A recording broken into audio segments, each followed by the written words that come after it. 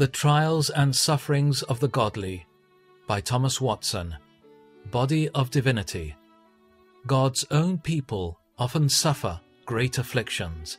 This is what the wicked are like, always carefree, they increase in wealth. Surely in vain have I kept my heart pure, in vain have I washed my hands in innocence, for I am afflicted all day long. Psalm 73, 12-14. How can this be consistent with God's justice? God's ways of judgment are sometimes secret, but never unjust. The Lord never afflicts his people without a cause.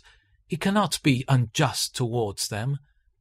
There is some good in the godly, therefore the wicked afflict them. There is some evil in them, therefore God afflicts them. God's own children have their blemishes, but aren't you also guilty of sins against the Lord your God? 2 Chronicles 28:10. These spiritual diamonds, have they no flaws? Do we not read of the spots of God's children? Are not they guilty of much pride, passion, worldliness?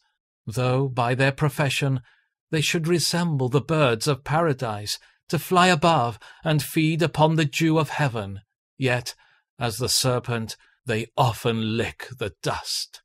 The sins of God's people do more provoke God than the sins of others. The Lord saw this and was filled with loathing. He was provoked to anger by his own sons and daughters. Deuteronomy 32:19.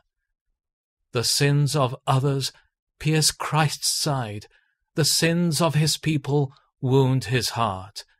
Therefore, is not God just in all the afflictions which befall them? You only have I chosen of all the families of the earth. Therefore I will punish you for all your sins. Amos 3:2.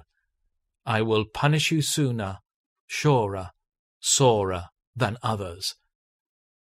The trials and sufferings of the godly are to refine and purify them.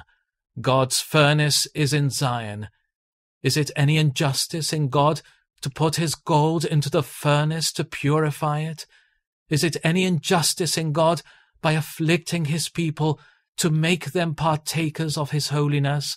What more proclaims God's faithfulness than to take such a course with them as may make them more holy?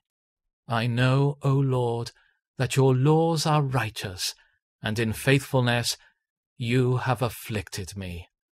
Psalm 119:75.